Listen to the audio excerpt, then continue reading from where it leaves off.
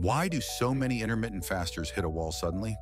It feels like the scale stops moving, or even worse, weight starts creeping back. Here's the secret behind this mysterious pause: metabolic adaptation. Imagine your metabolism as a flexible engine that suddenly becomes rigid.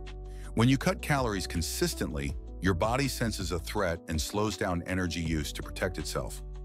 This slowdown is why weight loss stalls, making you feel stuck and frustrated. But there's a smart way to fight back. By occasionally breaking your fasting schedule, you reset your metabolism. This pause tells your body it's not starving, encouraging it to burn fat more efficiently again. Think of it like shaking up a snow globe. The old patterns settle and new movement begins. This simple trick prevents your metabolism from locking down and helps restart your fat loss journey.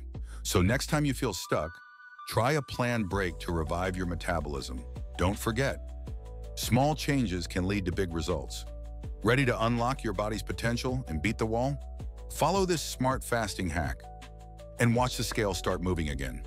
Don't forget to subscribe and turn on channel notifications.